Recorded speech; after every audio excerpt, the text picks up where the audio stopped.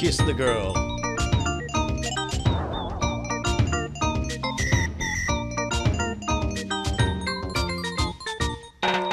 Either kiss the girl or eat those mushrooms. Collect those stars. Almost Be like your brother.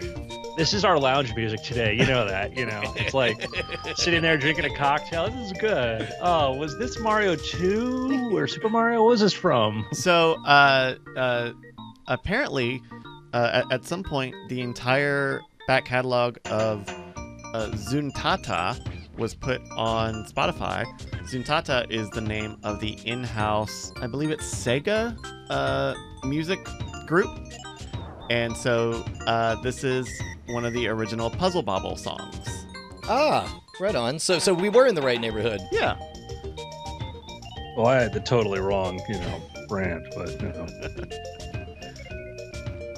So we're gonna give it a minute because I don't. When I performed in Japan, there was this band that performed during the show and before, and I forget their name. They were amazing, like this kind of electronica, bubbly sort of pop sort of stuff, Yeah. And I just wish for life of me I could remember it. They were so good, I had to perform 7 days a week. They had to do 6. So I miss the days of being able to go see just about anything live. I mean, it's like not that anyone should pity me, but the you have a kid and you know that your time is going to get shorter, and you're not sure what you're going to cut, and you find out after the fact because you continue to do the things that are most important to you, and it turns out playing video games more important to me than seeing live concerts. And, oh, dude, like my girlfriend here, she has to deal with. I'm like addicted to these Udemy courses and stuff. I'm like, natural language processing. I'm gonna go do that. And it's like, what are we doing tonight? I'm like, I was gonna sit in front of my computer and learn a course for a skill that I have no use for whatsoever. She's like, well, I am a human being, and I would like to go outside. I'm getting looked at from across the room.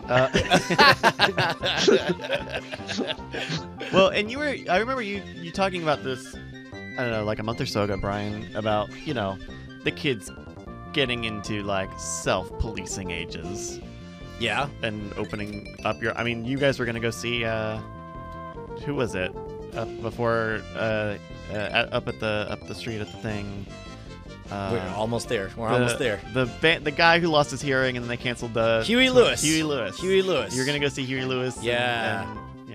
Anyway. The guy who lost his. It doesn't matter. It worked. It was a guidepost. It doesn't matter what it's labeled. It got me there. I watched the Quincy Jones biography on Netflix. To highly recommend it. I'm like, I wonder how many times now people go, oh, I think that's Rashida Jones' father. Oh wow, yeah. Oh my goodness. Prepping myself for that whole situation. Mm-hmm. All right, well, I think I'm actually good to start the show. Thank you, everybody, for your patience. We had some internet difficulties. Yeah, here, while you talk about that, I'm going to find out what this biological offspring wants. Oh, okay. Well, like as opposed to the orphan kids he just put in the house and claimed as his own. Well, I know there were some little girls sleeping over the weekend, so I wouldn't be surprised. Also, it's a day off. Also, today is Veterans Day, so I think there's probably kids. I don't know. Actually, I don't know if there are kids around here. Yeah, did you like I grew up with I had a couple friends that were like de facto family members or whatever, and like they could go over to the house when I wasn't there and hang out. Oh, I don't know if I had anyone on that level. Mm-hmm. I don't think I had anyone on that level. Yeah, my buddy Ken, like I could be out of town and Ken could show up at my parents' place and walk in the house, open up the fridge, grab something, sit down. They're like, "Hey, it's Ken." Oh. Yeah, I think yeah, I didn't have anybody like that. Yeah. My parents liked Ken better. All right. Let's you guys ready to start the show? You good, Andy? Yeah. Yep. No, I'm feeling it. All right. Then take it away in 3, 2. Hello and welcome to the Weird Things Podcast. I'm Andrew Main, joined by Bryce Castillo. Hello, everybody. Mr. Brian Brushwood. Hey, man, the three of us, just like it's always been. It's always the It's three of us. always been three dudes. The original three. First, I'm going to start off with the shameless plug, if I can pronounce it right. There's an announcement in Publishers Marketplace, which I know you all subscribe to and already know of. But basically, the short of it is, I have a new book series coming out. The launch date has not been announced, but I am doing a new series, and I'll read you the description. Is author of the Naturalist series, Andy Remains, The Girl Beneath the Sea, in which a police diver pulls the body of a young woman from a canal and finds herself in the center of a criminal conspiracy involving $500 million of missing drug cartel money sitting somewhere beneath the waters of South Florida. That's good to Liz Pearson's at Thomas Mercer, and a 2-book deal by Erica Spellman, who's my agent. And Congratulations! Awesome. Thank you. Thank you very much. Woo. So I still do Theo Cray. I still do this. There may be another Jessica Blackwood book out there, but I'm excited because now we'll be doing 2 book series. Yeah. I describe this as The Girl with the Dragon Tattoo meets The Hunt for Red October. Oh, that's great. Ooh, nice. That's a good pitch. So there you go. So anyhow, that's my little plug. Man, now we got to say this because as we're getting ready to record this, the news came out. Stan Lee has passed away. That's right, at My goodness. 95. What a run. What a run. Yep. What a remarkable story in life he lived. And, I'm sure now comes the part where a bunch of people lionize him, and a few other people point out everything he did wrong in his career, and a bunch of people argue and fight. But before this moment, Fantastic Four 24, 1960. You did it. Yeah. Steve Ditko, this or something like. You know what? I'm going to jump to my plug early. Oftentimes I'll plug the Business Wars podcast. They did a Marvel versus DC thing, and they portrayed the conflict that both the genius and the conflict that happened between Ditko and Stan Lee. And I think it's a good overview primer in the context of Marvel versus DC, because Steve Ditko eventually went to DC to fight back against Marvel. Mm-hmm. But in the meantime, man, oh man, nothing but good memories with everything I ever saw that had Stan Lee. I still, in second grade, third grade, remember watching The Amazing Spider-Man and not even knowing who Stan Lee is, just knowing, like, I spent the longest time trying to figure out if he just had a weird way of pronouncing the name Stanley. But I just knew he was the voice of the guy that opened up my favorite Hulk and Spider-Man cartoons. Man, and an amazing legacy, and a long life, which obviously should have been longer, but this is a guy that will point out served in the war, served in the Army, Signal Corps, repaired telephone poles, stuff like this. He's a veteran, and it's Veterans Day, and it's worth, remembering all those wonderful people that have fought and served our country, and Stan Lee is among them. And so absolutely sad that we've lost him, but also, a reminder of, this is somebody who did an amazing contribution for us in the name of freedom, and then went on to shape and help create, comic book history. And Marvel Comics is the story of a lot of people, for sure. Stan has been this sort of thread that's sort of, been there kind of, woven through everything. And it's hard to imagine what Marvel Comics or comic books in general would be like without his legacy. I don't think we would have the MCU. I don't think we would have had this without this person who's been this champion for so long. And like I said, there are controversial stories and people who've, we don't, pay as much attention as we should. But, Stan is, I think a reason that I think we owe all a debt of gratitude to. Yeah. So, and I know in the past few months or so, there's been question about the people who are kind of surrounding Stan Lee and his handlers. But my understanding is that in the past few weeks that he has kind of purged a lot of those nastier entities from his inner circle, and is surrounded by, I believe, his daughter and people that he really trusts. So, that is a positive. A positive turn, near the end of his life. Yeah, I don't know too much about the reality of what's going on behind the scene there, but this is a person that is obviously loved by hundreds of millions and millions. It's amazing when you look at. I watched this quirky YouTube fan film made for Infinity War, and it was made by a guy in India. Just some dude in India who made this thing and had his own little theories and stuff like this. And you look at this legacy belongs to all of us and every one of us. And as you see the Marvel franchise expand, with finally kind of getting bigger, like with, Black Panther and, Captain Marvel and all this sort of, they're realizing what made Marvel great, the idea that you could be anybody from anywhere and feel like you're a part of it. And, that's Stan's core ideas of wanting to make people feel included, be inclusive to that. And we have a long way to go, but, he's a guy that was way ahead of the time and pushing towards that. Yeah. So, oh boy. All right. Now we're all sad. So apparently they did shoot a lot of Stan Lee cameos. Oh, so we may see Stan Lee cameos for many years to come. Yeah. Oh, that would be delightful. Huh. I would love that. Well, and plus, and theoretically, by the time we run out of Stan Lee cameos, we'll finally be past the horrific plastic robot faces of CG Stan Lees. I wouldn't even mind a CG Stan Lee. Oh, really? Yeah. Or maybe, maybe I would rather go the opposite. Maybe at first, like it's a robot, a whole bunch of robots, and then maybe one of them I got a malfunctioning whatever, and then the robot face flashes up and it's Stan Lee saying it's like, wow, you didn't set your gleep glop, and then that's it. Like, something not to cannibalize his goodwill or whatever. I would like the opposite. If they just like green screen filmed him doing a bunch of like generic reactions to stuff, and they just spent a weekend doing like 100 of them, and so just like in Black Panther 3, he's like, oh my god. Well, I mean, apparently the story was that James Gunn shot a bunch of them. Oh, really? Oh, okay. So that's probably what happened. Oh, that's interesting. What about in-world said... statues or photos is what Knots in the chat says. Someone was mentioning that's what they did in the 2016 Ghostbusters, is that they had a lot of statues of Harold Ramis. Yeah, Harold Ramis.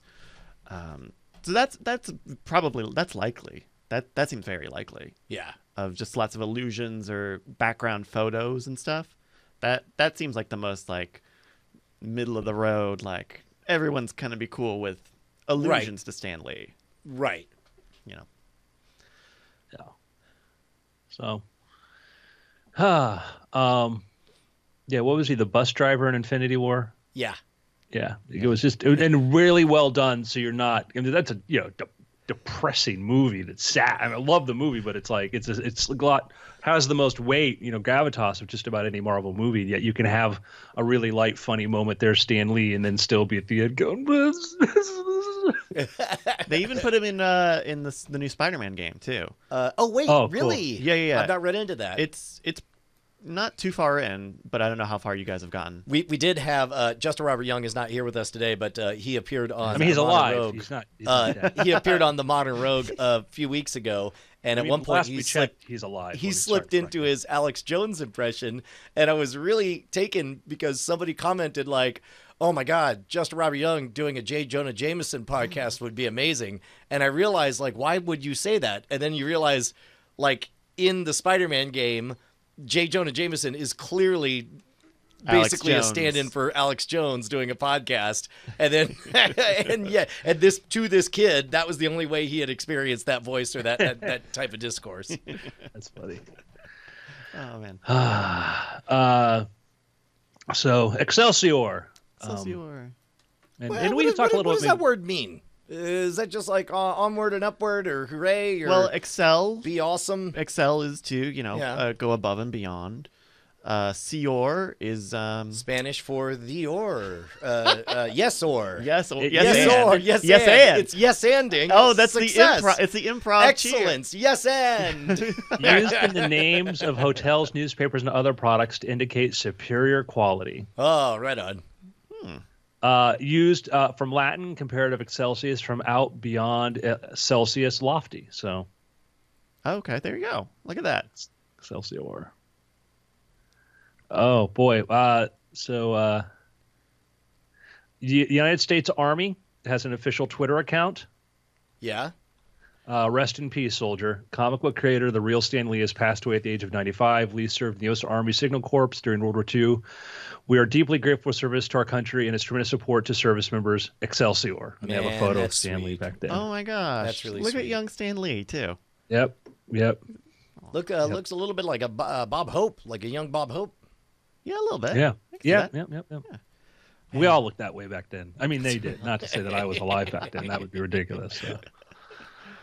So that's great. I'm gonna like that and share it on the social media. Retweet it. Very cool. So, it's sad to lose somebody, but it's wonderful that they leave us such a wonderful, rich legacy that we get to know who they are. Yeah. So. In other news, time to play the guessing game. Oh, good. I love the guessing game. This is our favorite segment of the show. Yeah. The weird things. Finally, we got rid presents. of the judge. Now it's just Sparrow flying solo. Sparrow in the twig. What's up, Twig? Hi. Don't put me. Don't eat me. Oh no, I'm just gonna carry you in my mouth as I solve crime. Okay. Whee!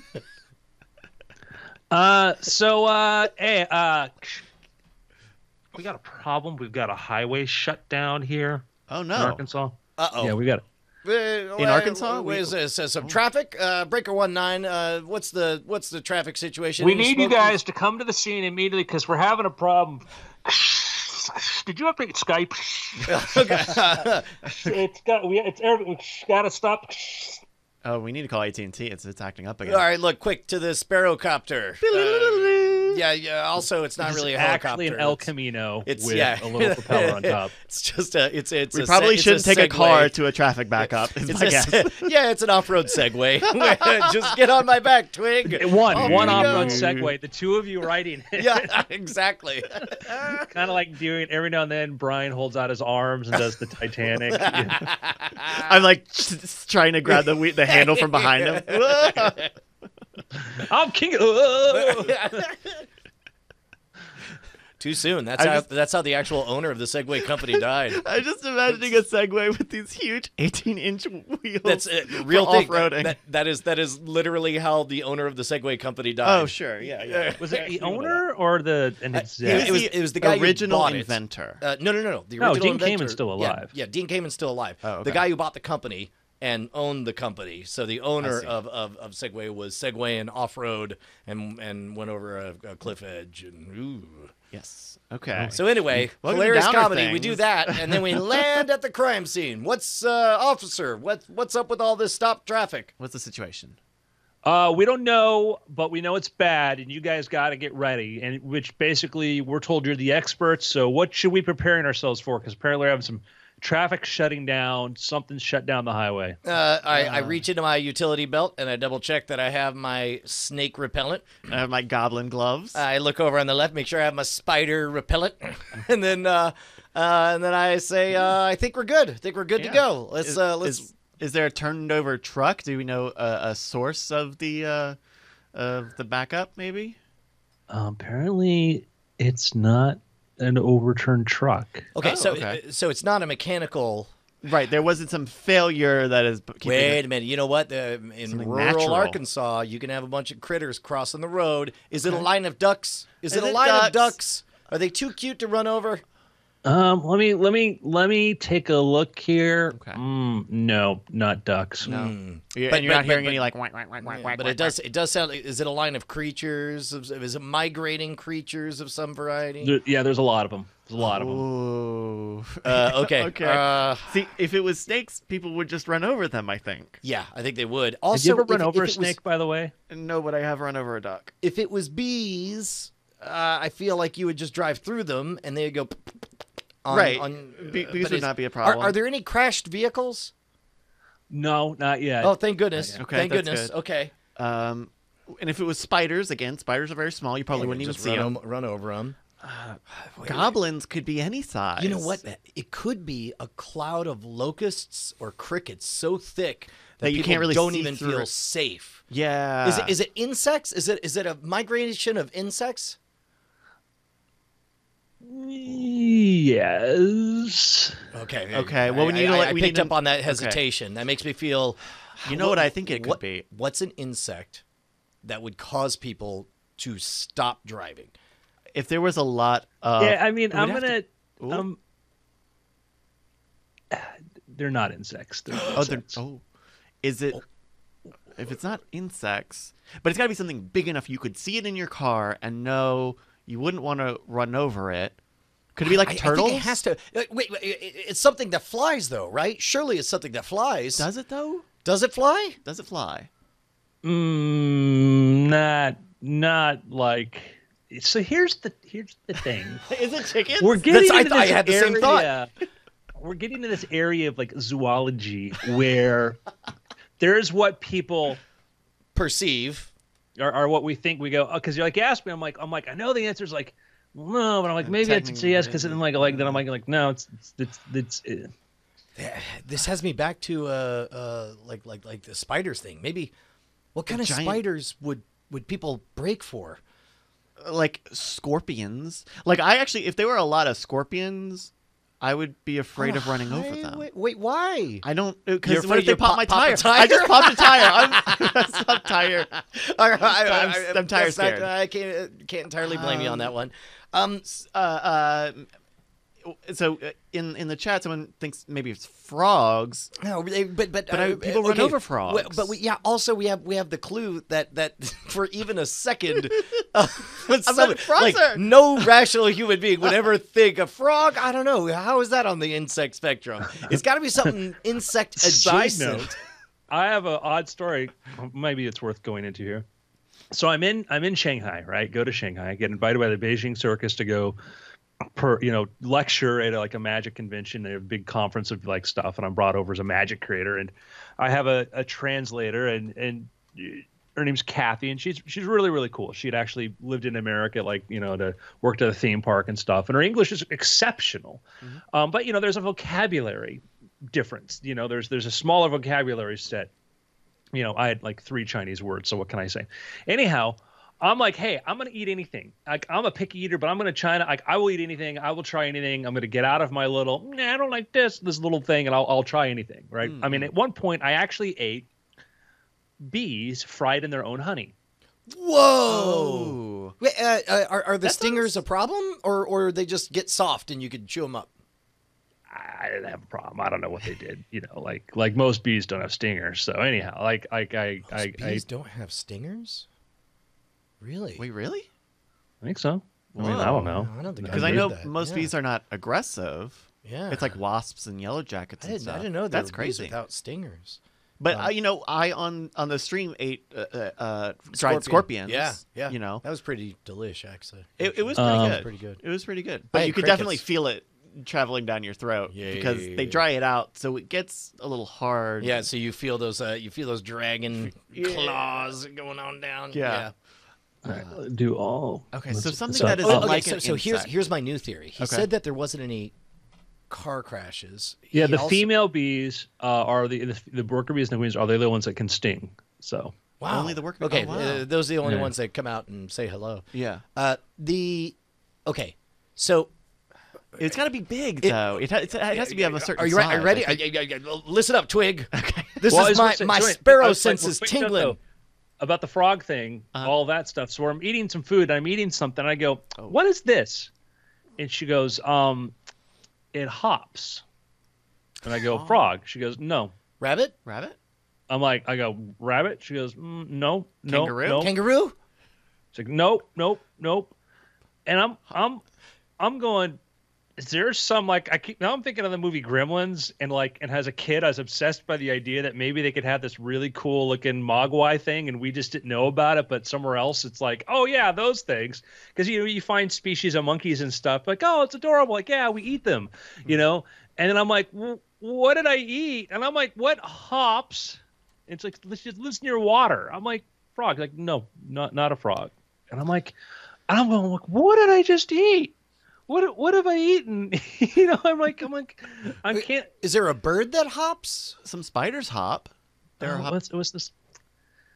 And the answer, you're going to go, well, it's not a very satisfying answer when I tell you, but it just explains the difference between when other people have a different word for something and you consider it something very different. Is it toad? Bullfrog. Bullfrog. Oh, okay. so you said frog and her word for bullfrog was very different than just frog. Right. Yeah. Right on. And they are different. They are different to us. We're like, it's Kermit, whatever. Okay, so this is my sparrow sense tingling. Okay. We got a little bit of a response on it being migrating animals of some sort. A little bit of ambiguity on The you know insect it's thing. bug-like or whatever. Yeah. It sounds like there's no car crashes, but here's my theory: is that an 18-wheeler carrying a crap ton of lobsters fell open. No. And because I would not run over lobsters. If I saw that, I would hit the brakes and then help. Like, we got to get these lobsters into some water. Okay. That's Now, what I think happened. He did say that there was no tipped over car, like there wasn't. Yeah, no, I think the accident. back just opened up and they all spilled out. I think somebody clipped they clipped the lock, and then they were doing their own great escape, and then didn't realize that there was a horrible, unpleasant world waiting for them outside. This sounds like a great Pixar movie. Okay, is it lobsters? No, not lobsters. Is it close to lobsters? How Was close there are we? any part of the story as I told it that seemed to be on track? I would say no. Doggone it. Okay. Okay. And you lose Gryffindor just lost 50 points. Oh no. 50. Oh, jeez. Man, so I do think a swarm of something sounds plausible. Yeah. Something that would, if it's small, it has to be a lot of it, or it has to be something big. And I don't know what's big and straddles the line of being an insect or not. Well, it's not an insect. Definitely not an insect. Definitely not Definitely an not. insect. Does it fly? No, he said it doesn't fly. Well, Not. Does it hop? I mean, not generally speaking. is it Insect penguins? likes. Is it penguins in Wait, Arkansas? why would that be anywhere on the insect spectrum? I mean, you know what? Actually, You just had lobsters. Yeah. Well, I mean, a lobster is kind of an insect. It's a giant arthur. Does it have an exoskeleton? That's a big question. Okay, there's a good one. Yes. Oh, great. Okay. So it's not- it's not a And it's penguin, so it's not funny now when somebody says does it have an exoskeleton, I'm like, no, it does not have robotic enhancements. I'm like, oh wait, that used The to other mean a different thing before we made a cool Okay, so it idea. has an exoskeleton, which this Is is it making me think about scorpions again. Smaller than my fist. Yes. Is it bigger than my pinky? Borderline. Oh my god. Okay, what is that? Are we I just talking saw the length look of or abject diameter? horror. Length or diameter? Oh, sorry again. Length or diameter? Diameter. Is it snakes? We didn't get an answer if it's snakes. Not snakes. It's not snakes. Okay. Was it like millipedes or centipedes? Is it centipedes? Yeah. Is it a Is it a swarm of centipedes? No.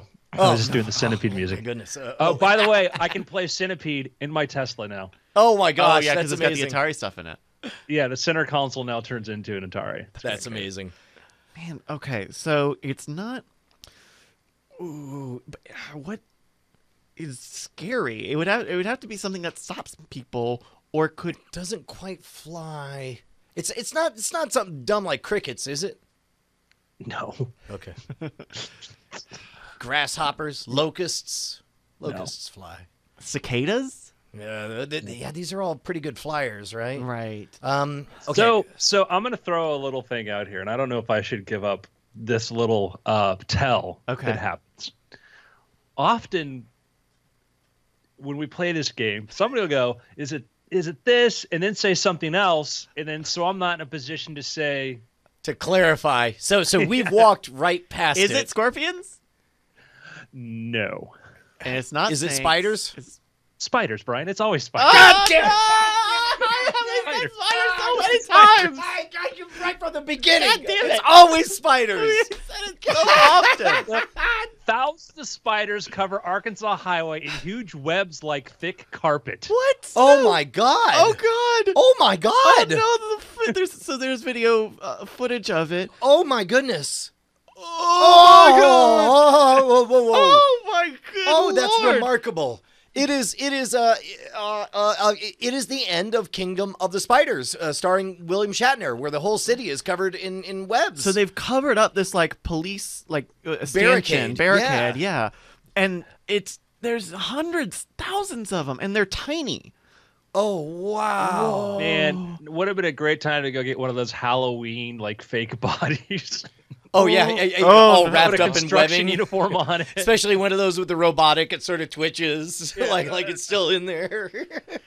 So why, Andrew? Why was this happening? Just I mean, I guess that's what happens when your evolutionary strategy is to, buy as many scratch-off lottery tickets as you can when the conditions are right, and then, knowing that a whole bunch of them are going to die. Oh my god! Wow.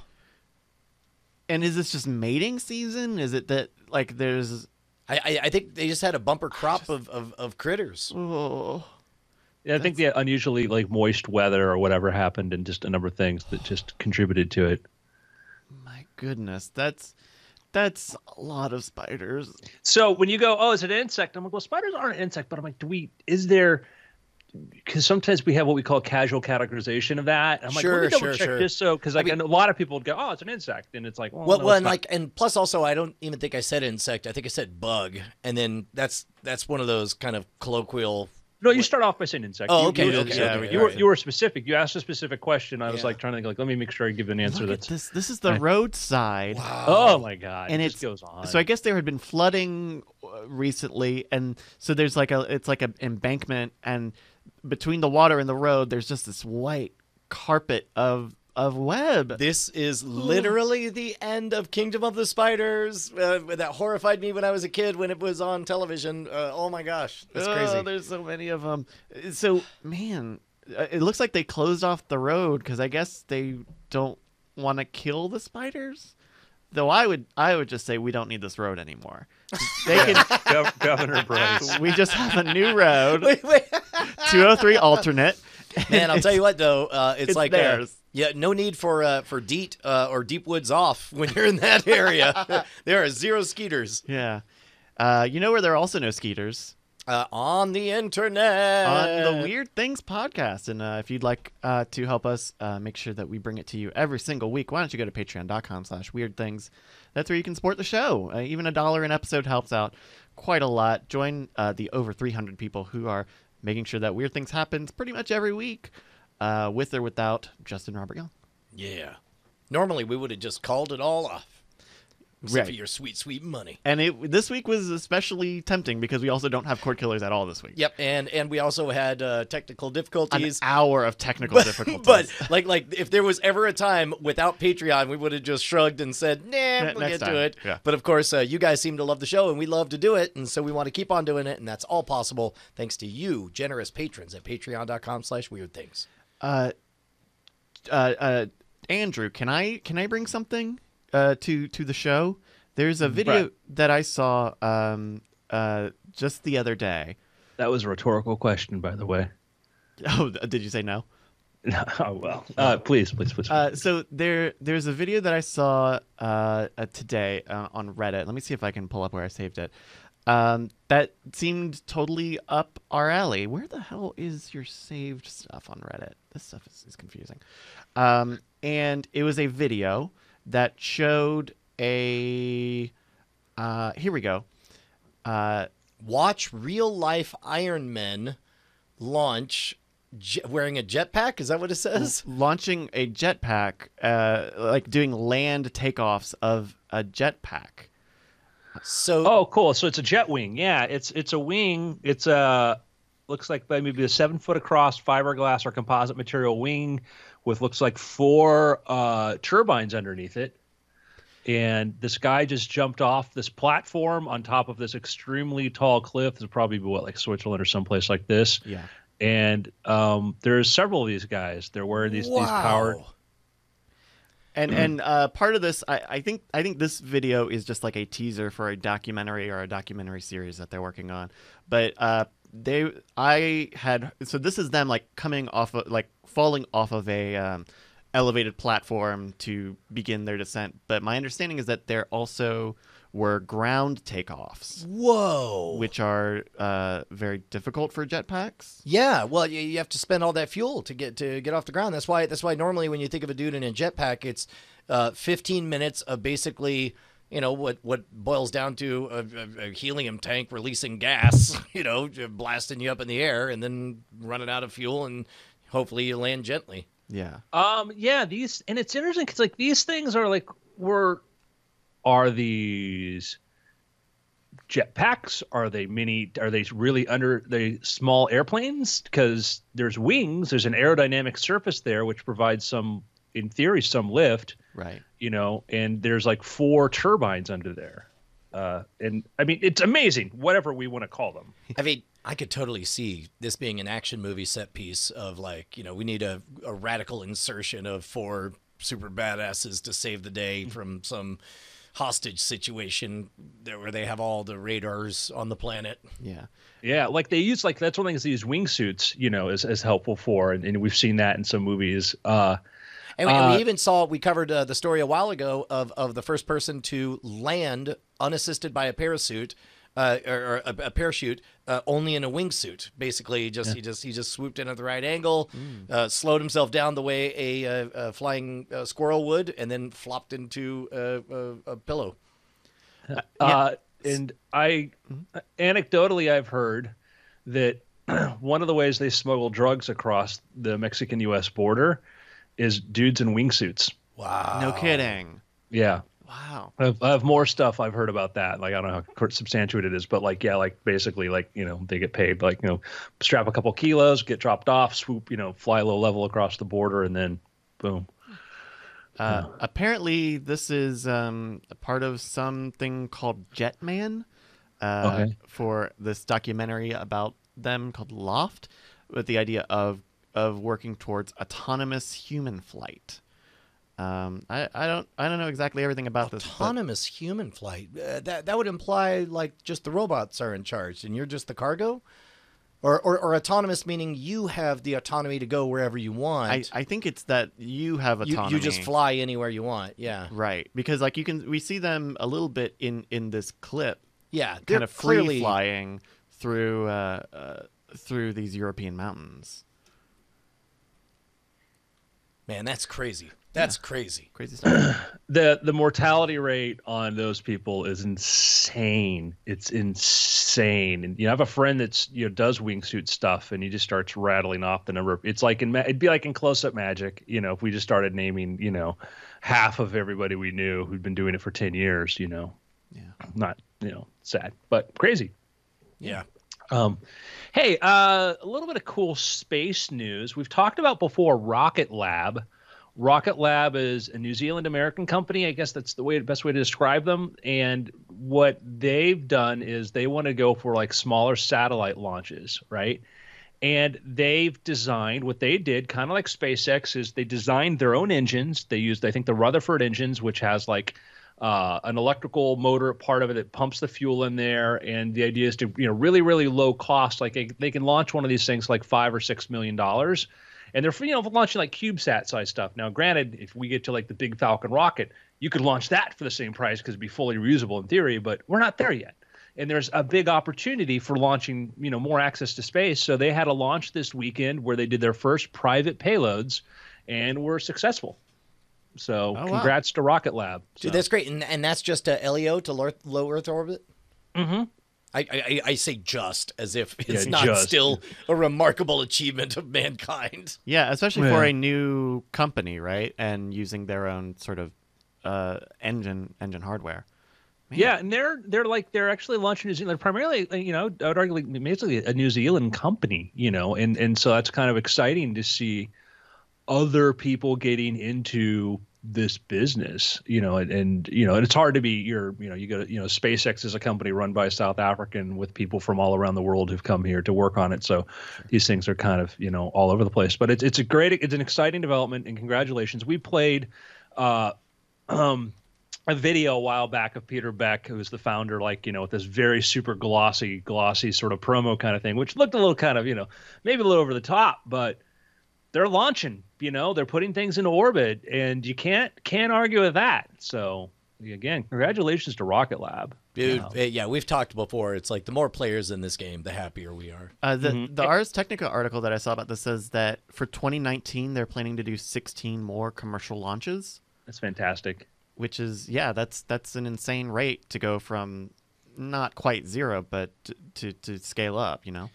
And they built their own hardware, and they like part of the Rutherford engines are partially like 3D printed. They're a company that says, hey, we think we can be disruptive, not by taking the old parts everybody else uses, but we're gonna build it's a new generation of rocket company that's doing things a little bit different. And again, that's wonderful. Very, very, very cool. So this it's hard to tell scale with these sorts of things, but this rocket looks relatively small compared to it's super tiny. Well, I'm genuinely surprised that this can make it all the way to low Earth orbit. It again only looks like it looks like a little toy rocket, meters. But it's hard to tell with the video and stuff.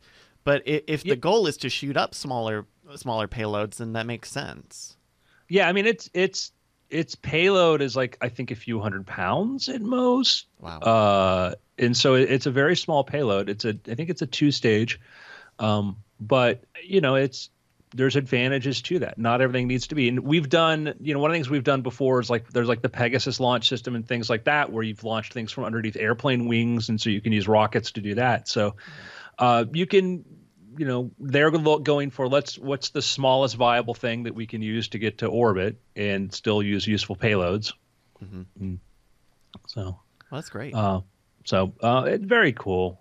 They say the first stage Electron rocket is powered by 9 of the company's Rutherford engines, and the second stage uses a variant of the same engine that is optimized for the vacuum of space. Nearly all the components in the Electron are made in-house, and the company uses additive manufacturing for all the engine's primary components, making it possible to build an entire engine in 3 days. Wow. 3 days, man. Wow. Wow. I've got nothing, man. Yeah. That is remarkable. Yeah. And so, I mean, these things are way too small to be able to put a person up there, but there is an entire category and just, I mean, there's so many opportunities for satellite space research, things like this. And that's one of the problems if you're trying to do anything involving aerospace. If you don't have $100 million budgets, you could, if you just have a few $1 million budget, you're laughed out of the room because there's just not enough really space to do it. And there's specifically for smaller type CubeSat size stuff, it's hard. It's hard to get launches. Is there a version of ICANN, an international board that that assigns space lanes, or is it still truly like, no, up yours, we're going to inject ourselves into whatever orbit we feel like, and nobody can say boo? Well, you have to, whatever country you have to sort of respect the orbit of whatever else is up there.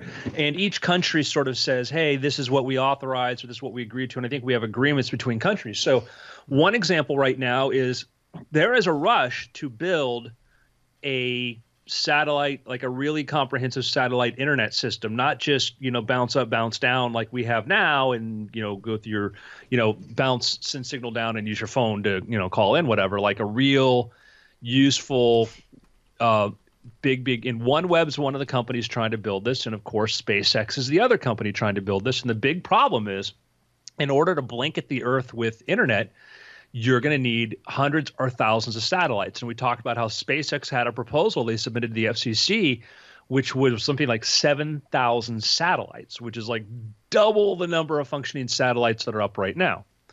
Now, I guess just before anyone hits the panic button, keep in mind these would be in a lower Earth orbit, and as they die and decay the orbit, they're going to fall back to Earth a lot faster, right? And burn up in orbit. Ideally. So SpaceX just changed the parameters of their proposal and actually put it into a lower orbital area, like I think 600 miles up or something like that. And basically the plan there is to say the term you use to keep your satellite in the right orbit is called station keeping. And according to their proposals, like if once we stop station keeping or this thing reaches end of life, this thing's going to naturally burn up in the atmosphere after like, a year or 2 years or 3 years or something like that. And that's their plan, is to say, hey, built-in obsolescence. That was the problem with Iridium. Iridium was this amazing network of satellites that we put up there to provide global communications. The problem with them is Iridiums are very, very far out, and you had to use fuel to get them to go back in. It was hard, like to try to deorbit them. And what happens if the company went out of business, which, it kind of sort of did. And so it's still around, but they had, assets got, reshaped, whatever. So SpaceX is saying, hey, this is our plan. These satellites will be in low Earth orbit. And if once we stop station keeping, they're going to naturally deorbit, and then they won't be a problem. Basically, it's a self-cleaning thing. It's like, yes, we're gonna make a lot of noise at exactly this level, at exactly this orbit. So if you're above us, don't worry about it. If you're below us, don't worry about it. And then as these fall apart, they're going to clean themselves up by falling back to Earth. Yeah, they launched a satellite, or one or two satellites. 1010 was their test satellite, and people were curious because it didn't appear to change orbit, and people were like, why isn't this, doing what we expect it to do? And now we know, because this is, they're super secretive about this. They're super, super secretive about what their plans are, because the company that can provide global internet, and there's also agreements between, basically the idea is kind of like whoever's the first one to get their network up there, it's kind of like they get to have it so that we don't have competing networks, which is, could be problematic, but that's there's this race to do this. So SpaceX has been extremely secretive about what they're doing there, because it's, it's a $1 trillion prize. Yeah. Well, I mean, if all of a sudden, so much of the arguments that we see about net neutrality and about, government intervention for carriers and all that stuff, really boils down to people saying, I hate that I don't have more choice. I hate that I have slow internet. And if somebody can snap their fingers and say, congratulations, everyone, and maybe not everyone all over the planet, but certainly everyone over, we'll say,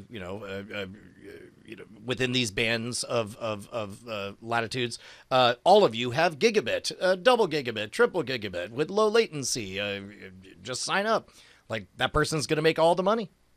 Yeah. Yeah. And we don't need to get to that rabbit hole, but I don't think the answer right now is to take a horrible company and split it into two horrible companies, which is. Oh, is that one of the claims for which provider, for Google? Well, I mean, it's sort of in general right now. We're I think the answer is let's have new technologies, new ways to do it, and not just sort of lock ourselves into two awful providers that are the same company, but just, I'm red company, I'm blue company, and. A wise man once told me that technology outpaces legislation, and that oftentimes by the times things get solved by law, they've already been made irrelevant. Yep. Gentlemen, let me see if I have anything else here in the hopper that we want to bring up. Sure.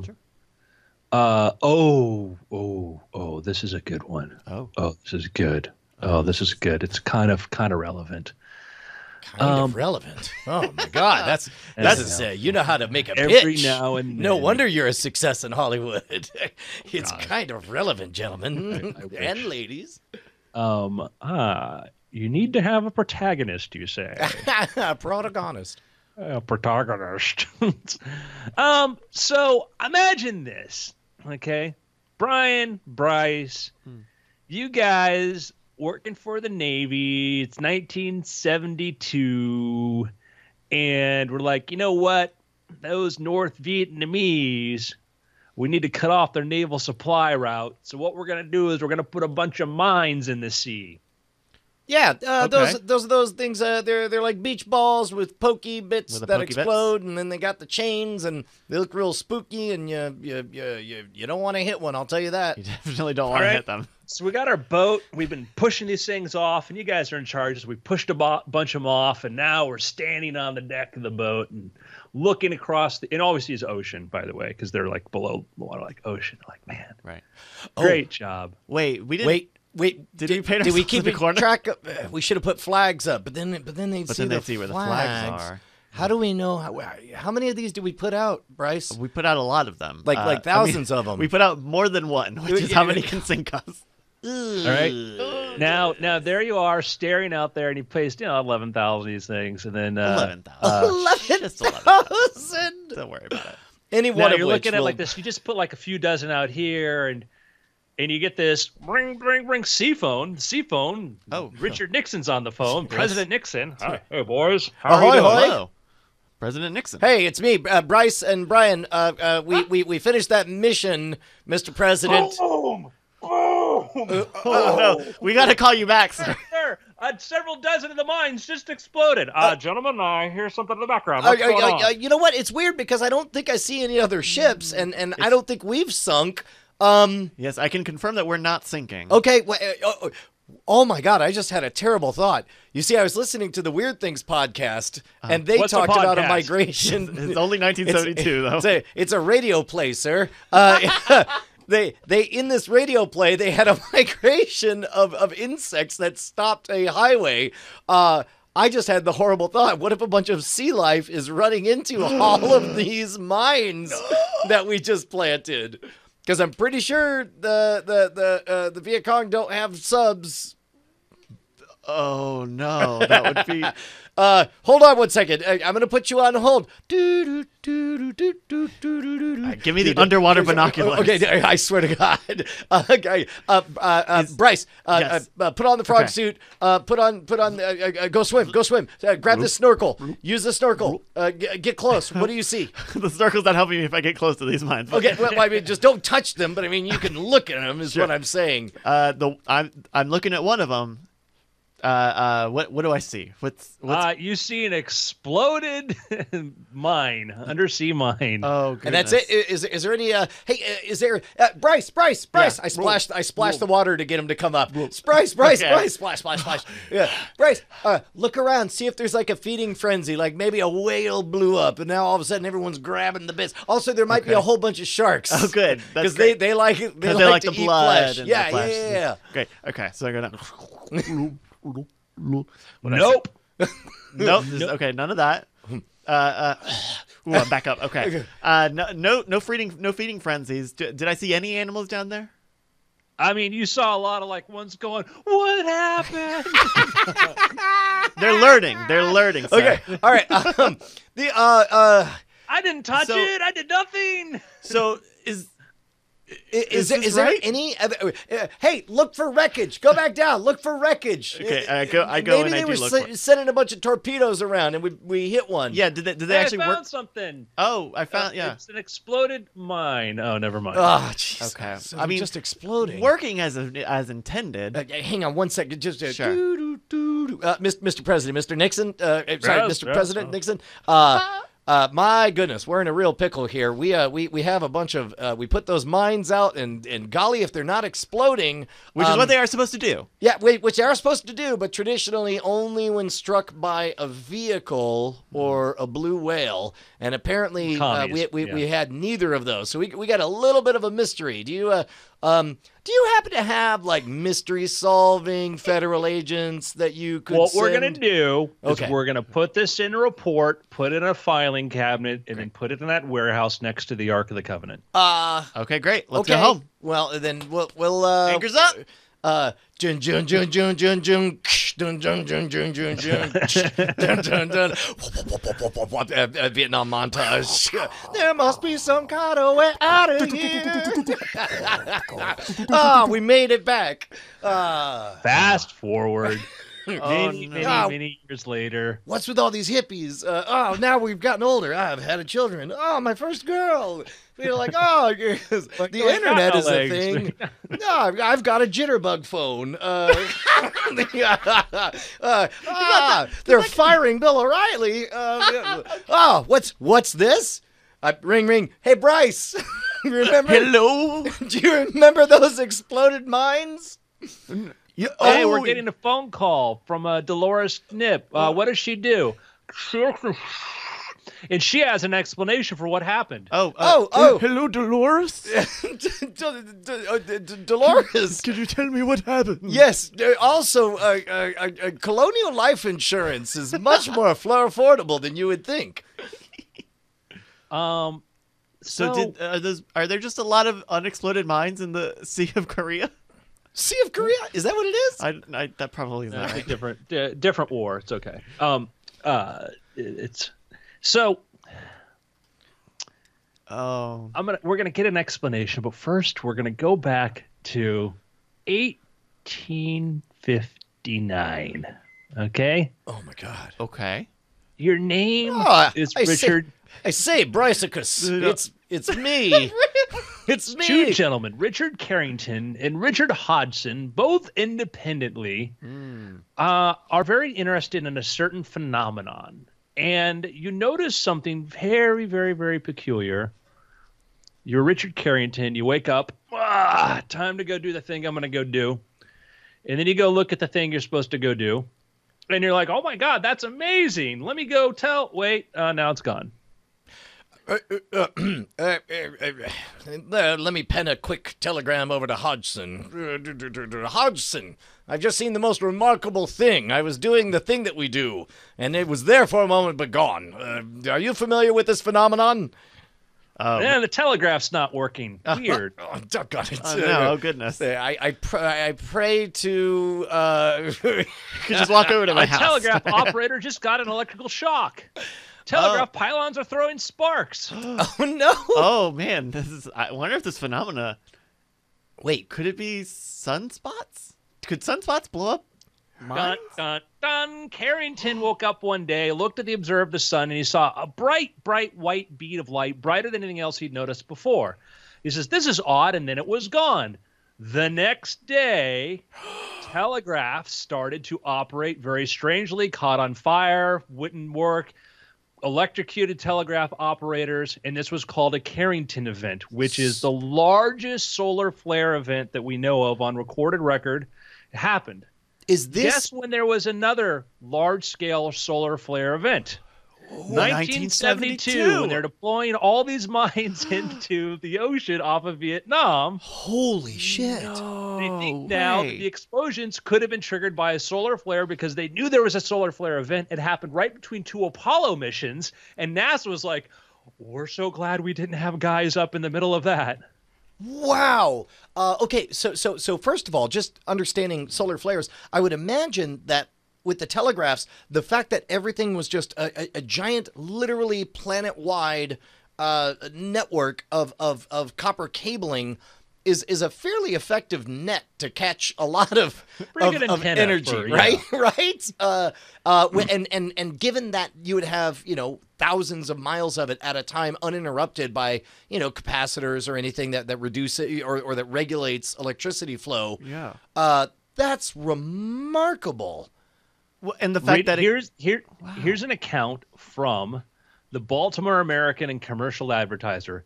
Those who happened to be out late Thursday night had an opportunity of witnessing another magnificent display of auroral lights. The phenomenon has very similar to the display on Sunday night, though at times the light was, if possible, more brilliant and the prismatic hues more varied and gorgeous. The light appeared to cover the whole firmament, apparently like a luminous cloud through which the stars of the larger magnitude distinctly shone. The light was greater than that of the moon at its full, but had indiscernible softness and a delicacy that seemed to envelope everything upon which it rested. Between 12 and 1 o'clock, when the display was at its full brilliancy, the quiet streets of the city, resting under the strange light, presented a beautiful as well as singular appearance. So, yeah, that was the thing. Caused a big aurora, too. Wow. Oh, my goodness. Well, and you don't think of it as something that could affect something like a mine, like a sea mine, which you would hope has certain amounts, like... Well, remember, like those, and I'm no sea mine expert, but one of the ways those things, they're triggered is they actually have, like, magnetometers in there, and they're designed if some big, large metal a hull of a ship comes near it. Oh, so even if it doesn't actually hit it, it's just close like enough. It's like a magnetic switch where it's like it swings to the side and then triggers it. Wow. Oh my goodness. So you have these large-scale magnetic switches. You have 11,000 mines, and they think a couple thousand of them went off, and it may have been because of that. Wow. What a satisfying answer to that mystery. Well done. Yeah. That's a good I one. didn't cause a solar flare, as far as you know. Yeah, it's fine. So the Carrington event is worth looking up, though, because if that happened now, we don't know. Like, there was a report of a hospital where all the iPhone. You hear about this hospital where the iPhone stopped working? No. Oh, this is good. So everybody in the hospital, their iPhones all of a sudden stop working. Okay. I think I Googled it, so I think I just saw the given explanation for it. Yeah. Brian. So, but Brian, if you haven't seen this is Never in a million years would I have guessed this. Okay, can you guess why all the iPhones stopped working? I would imagine like an update or somebody doing an EMP or maybe mischief making. Oh yeah, or maybe like the AT&T cell tower goes down or. But the fact that it's an iPhone thing confuses me because that makes it sound like it's a hardware baked into what iPhones do. And it was localized to this specific building. Mm-hmm. I don't know. I got nothing. All right. This is crazy because I'll start to tell you, you're like, ah, and then but it's like, no, it's not that.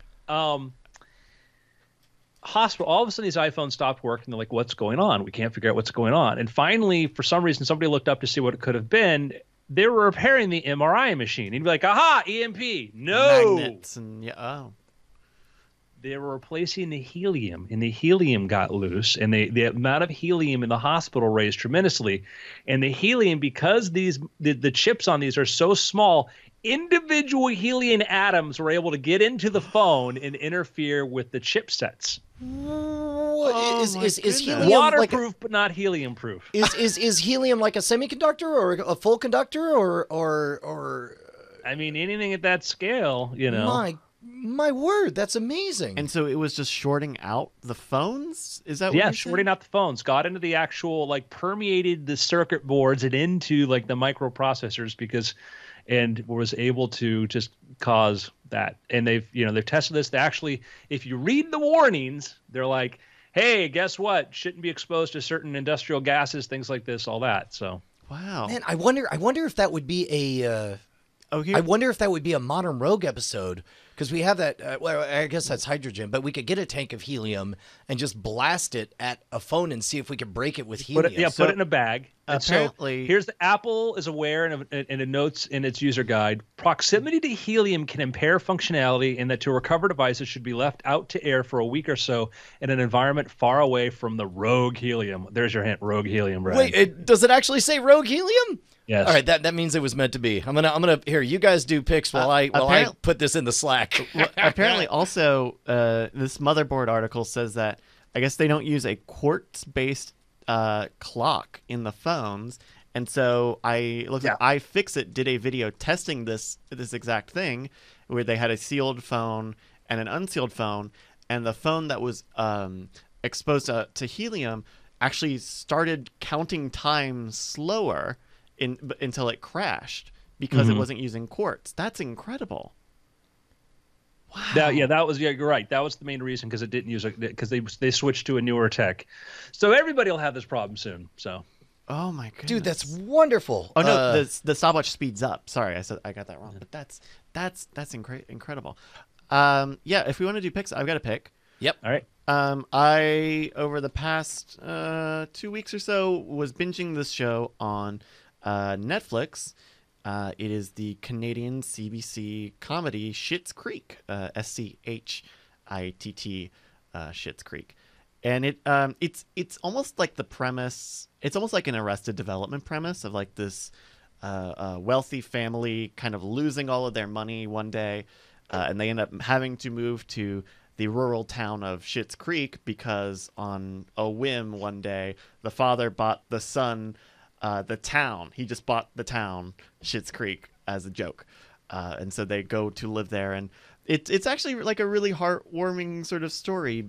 And I think part of it is because it doesn't try to portray the Rose family, the main family, as completely dumb. Like they all have ways that they are kind of out of touch, but equally they each of the different characters have different things that they're really smart and good at, and so it doesn't feel like, I mean, they're all fictional characters anyway, but it doesn't feel like, oh, the rich family is dumb, they don't get it. It's that they are all like, they all complete each other, I guess.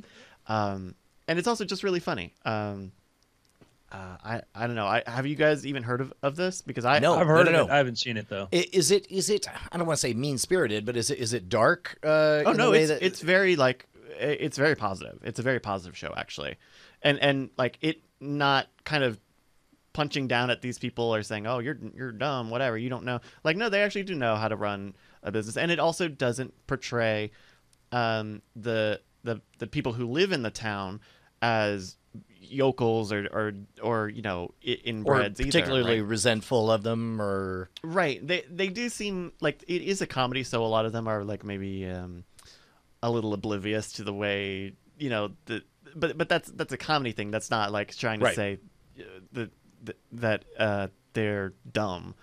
And I think that's a really nice undercurrent. And so you get a lot of like actual heartwarming moments in it. It's a really sweet show. cool. So they've got like 4 seasons of it on Netflix of Schitt's Creek.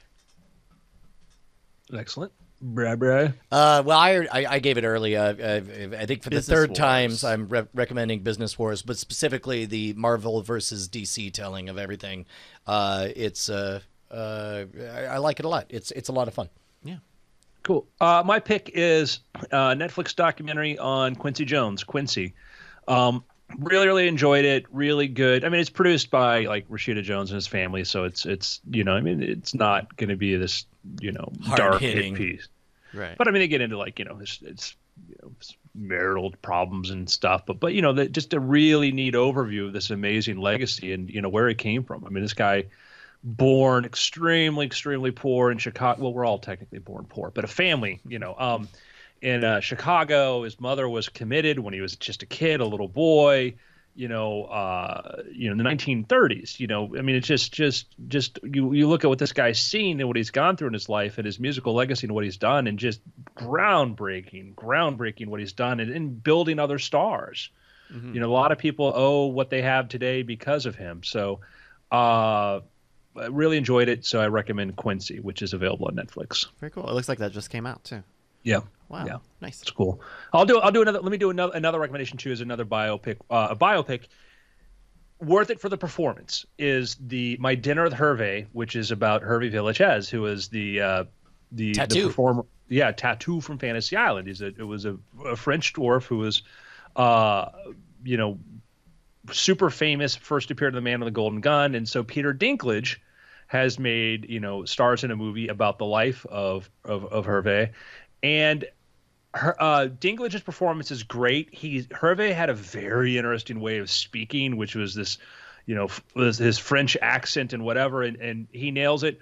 The framing device for the thing didn't really work for me because it was like about the true story about the reporter who got the last interview, and we go a lot into that guy's life, which I think he had an interesting life, but I'm like, that should just be a different movie, and to go back and forth because it means that we get less.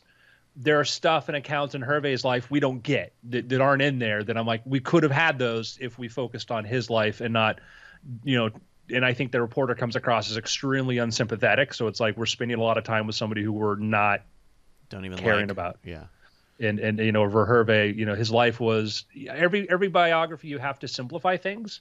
And that's the problem of a biopic is you have to simplify. And sometimes you simplify if you simplify for expediency, and we wouldn't have had to simplify much or get rid of things if they spent more time on Hervé. But Yeah. Dinklage is amazing. Dinklage is great. Dinklage is absolutely great. It's I love the fact that we see Peter Dinklage in roles that have nothing to do with height, nothing to do with stature, and just it's a guy who does a thing. We've seen that in an X-Men movie, and I think in the Thor movie, or excuse me, in Infinity War. Right. And here he's doing a role like, okay, I'm going to play, I'll play a little person here because he's a famous little person, and he's not a lot of people can play that character, and Dinklage does a great job of it.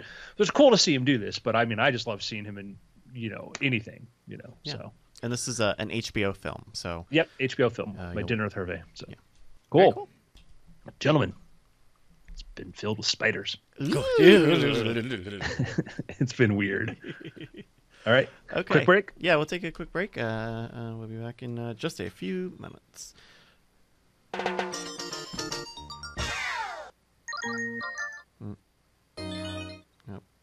Nope. Do.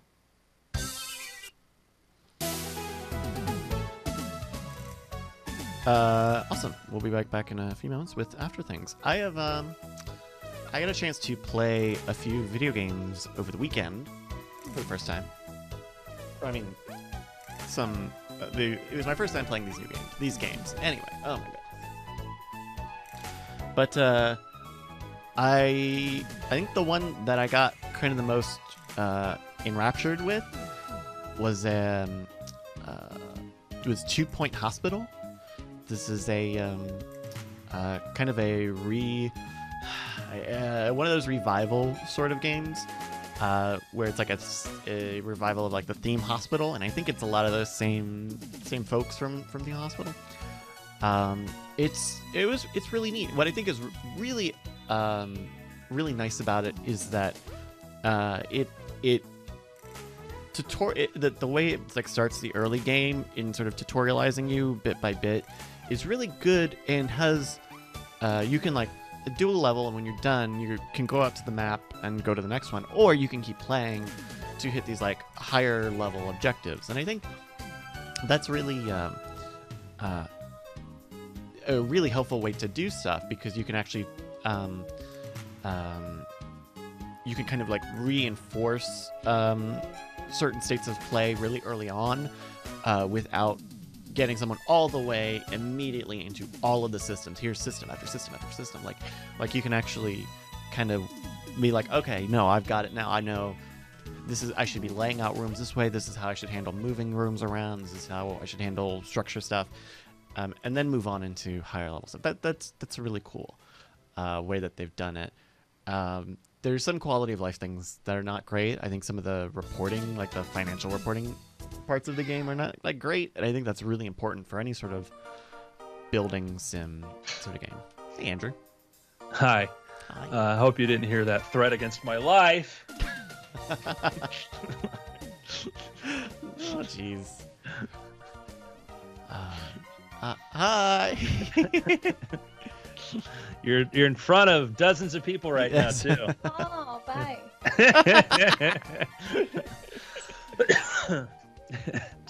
She's a behind the camera person. So I got a chance to try that. Did you ever did you ever get into Theme Hospital, Andrew? Was that ever a thing that was on your radar?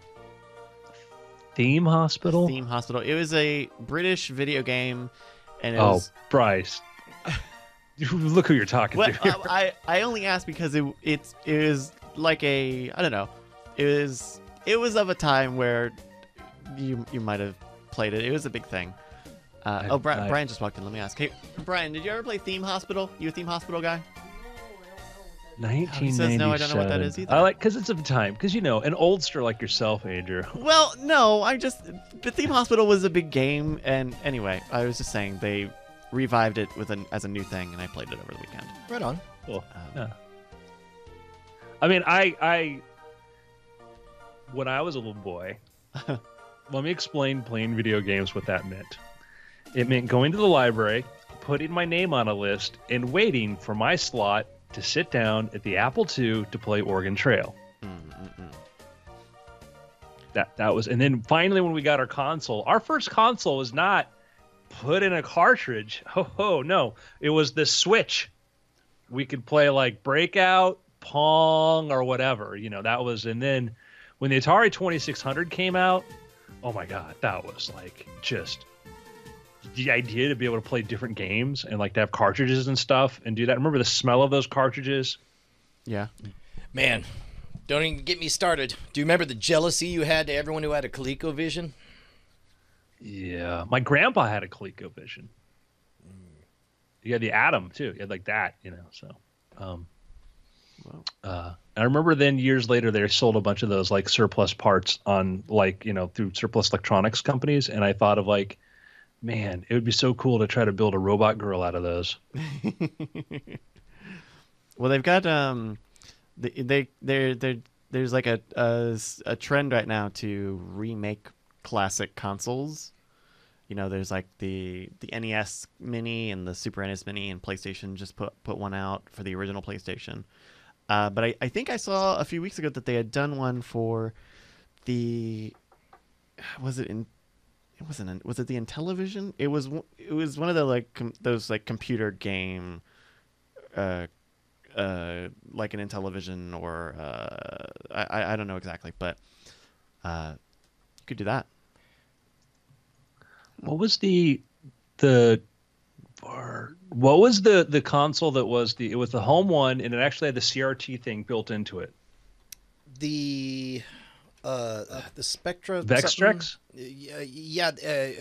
Sears had it. It was vector art not only, and it was Somebody just said here Vextrex. Yeah, Vextrex. yeah, Vextrex sounds right. Man, that thing was amazing because it looked like exactly like the real Oh my arcade gosh. games. Like Yeah. that shit was gorgeous because like not clunky pixels. Everything was Oh, and this was the one where you Precise. put like the overlays on it, or Oh, the fake color. Yeah. yeah. whoa, Brilliant. very cool. We solved color. Oh, you do a frame rate thing, some new phosphorus. No, acetate. Overhead projector. That's a clever solution though.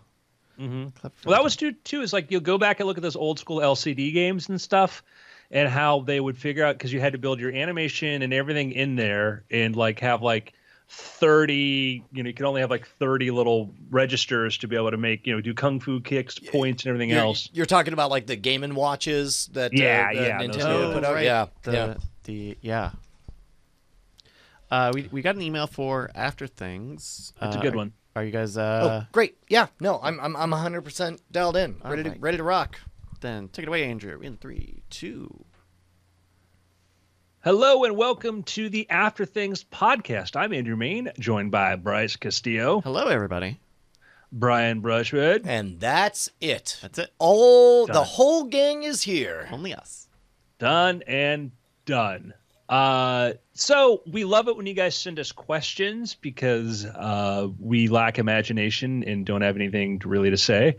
And I'm gonna read a question which Bryce sent to me to read because of the way it's sort of phrased. It says Bryce, comma Mr. Awesome, comma.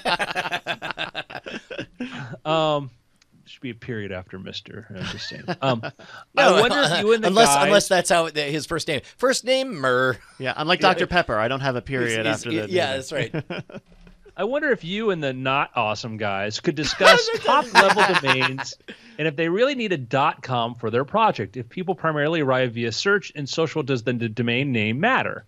On a related note, do they even need a website? Would a Facebook page do just as well? Arigato, Mr. Awesomeo, Lyle Sturm. I think there is something about having a .com over pretty much anything else that we as what is it, a disclosure, like Yep. we have a history of Doing ads with domain.com. domain.com and selling, like one of their selling points is .coms have a what is it? Well, I don't think I'm talking out of school to say that as with any sponsor, at different times they want you to focus on different aspects. Sure. And there was definitely an arc where they wanted us to talk about all the creative top level domains that you could do. We loved riffing on .pizza, and, .space, and .us, right? And then other times they wanted us to emphasize the credibility that comes from a .com or a .net. And in the hierarchy, it does seem like .com is king. Right. Man, if you're an oldster like me and Andrew, the .com is the 1-800. .net is the 1-888. Okay. And then everything else is 1-866 or 1-855 Right. and so on. Yeah, so like getting a creative top level domain is nice because it's a way to kind of show off a little bit of flair, I guess. If you look at like Peach, it was peach.cool, right? Or I don't know. I think it is helpful, but I don't know. I would say don't the know. only reason to not go for a .com is if the other top level domain completes the word or embodies something about it. Like Right. .pizza is a fine domain. Like if you want to sell pizza in your local, Austin.pizza, that's all you got to know. Just get everybody saying Austin.pizza. In fact, I'd be curious who has it. Yeah. Like Take a look. also it needs to be no site. the name of your business, right? It can't be Domino's.pizza or whatever. Like that's dumb because then yes, you should have Domino's.com. Domino's should have Domino's.com because they're so big. But Right. I also can see, because like Taco Bell got ta.co. all right, that's fine. That's great. And so it's supplemental. But you don't go to You go to talkabout.com. It's good for shortener. Step number one is if you're avoiding the top level domain because somebody has a name similar to yours and they're in the same space as you, bad idea. That's problematic. If you're like, I couldn't get this, I want to do a music discovery system, but like newartist.com's taken and they do the same thing. I'm going to do newartist.music. Mine's Napster with 2 P's. Yeah, it's totally different. I had that like a week or two ago. I've been watching a lot of Tasty videos on YouTube, the BuzzFeed brand Tasty, and I went to they have a website with all the recipes and stuff posted, and so I went to tasty.com thinking that was it, and that's a completely different company, but they don't tell you it's their tasty.co or whatever. Right. But there can be confusion if you don't promote the website correctly and you'd have a not.com. I just went through this because I just bought audiomatic.com for the project I've been talking about. So I spent spent a nice chunk of change to buy Audiomatic, right?